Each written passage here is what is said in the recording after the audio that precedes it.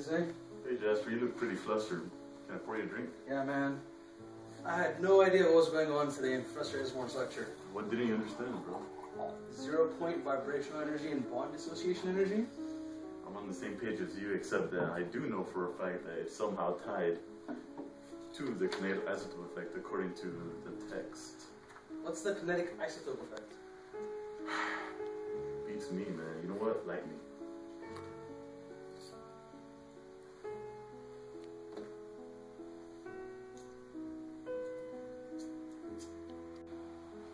Dude, you hear that? Yeah. Hey guys. What's up, Vehans? Hey, Vehans. What are you guys doing? You guys talking about the kinetic isotope effect? Yeah, we don't quite understand what the kinetic isotope effect is. Huh. What seems to be the problem? What don't you guys understand about the kinetic isotope effect? I'm not sure how to tie it to the 0-point energy and bond dissociation that Professor Ismore mentioned in class today. Okay. What else? Is it just And we're not quite sure how we would use kinetic isotope Like, effect in the what's the real world. importance? I don't even. Why do we have to learn it? Why do we care about it? Well, you guys, the kinetic isotope effect is of great importance in mainly in the physical organic chemists, because it allows the physical organic chemist to understand the molecular reaction mechanism.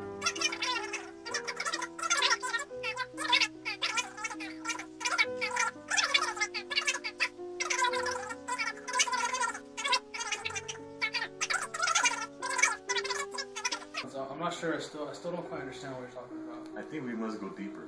Well, you know what? Let's go to my lab. I'll explain it.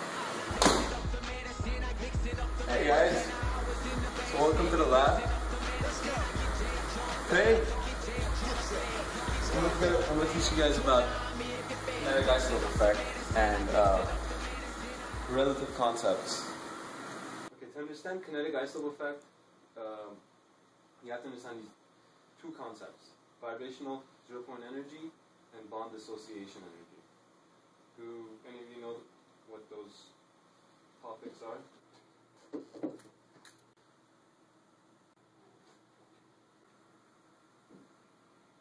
Okay. Okay, so it's easiest to explain the vibrational 0-point energy of a molecule in terms of a one-dimensional harmonic oscillator, where Schrödinger equation is. Okay, we get a second-order differential equation that, when solved, we obtain finite solutions with the energy quantized in the form. As you can see here, in the ground state, when n equals 0, we're left with h bar omega times 1/2. And when graphed, we obtain this.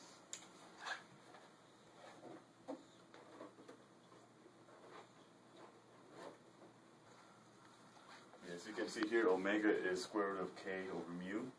Mu is m1 times m2, m1 plus m2. What do you think about Exactly. that?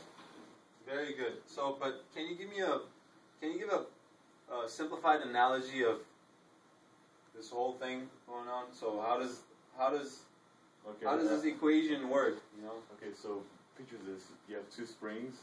One of the springs has a heavier mass on it, right? Okay, well, let me think about it. Okay, go on. Okay, so now when we plug into our mu, our reduced mass equation, we're going to have a higher mass, right? Exactly. Reduced mass. Yeah. When we plug it into omega, we're going to have a lower omega.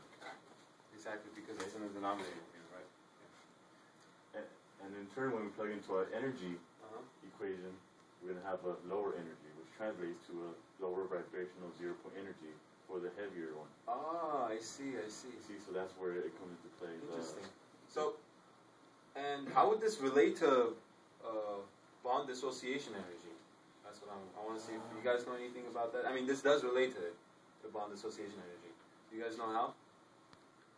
Okay, I think I see how the vibrational 0-point energy works, and I think I can tie it into how the bond dissociation energy works. Alright, come up here and show us how. So we just calculated the vibrational 0-point energies of a carbon, hydrogen, and carbon deuterium bond, which, when graphed, looks something like this. With our deuterium bond being lower than our hydrogen bond.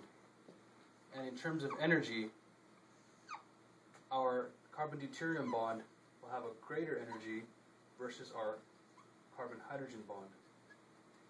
And we have these rate equations for the carbon-hydrogen and carbon-deuterium bond, which are Rate constants, you mean? rate constants, yes. Which, if we calculate out, assuming that AH and AD are equal to each other, we get a value of about 7. And this value tells us that the carbon-hydrogen bond is 7 times more likely to dissociate than the carbon-deuterium bond. Alright, yeah, that sounds right, except two things. This ratio basically indicates that the deprotonation is occurring 7 times faster than the dedeuteration, and these two lines are these two lines indicate the vibrational 0-point energy, and these indicate the bond dissociation energy. Kinetic isotope effect uses this ratio, and basically a ratio between 1 and 7 is considered a normal kinetic isotope effect, and a ratio greater than 2 indicates that the deprotonation is the rate determining step.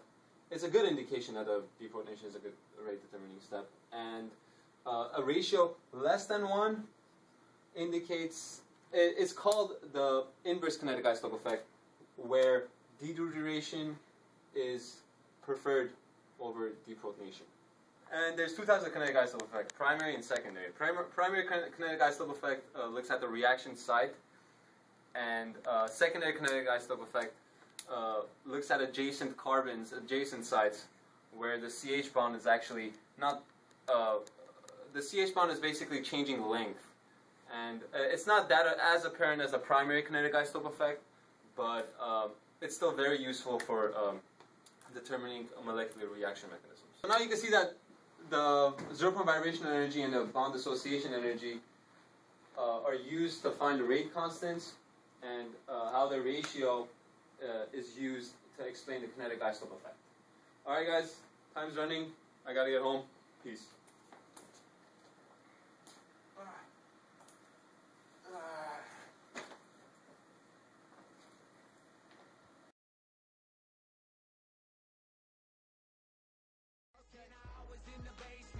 Oh, how you doing? Pretty good, man. Okay, let me know.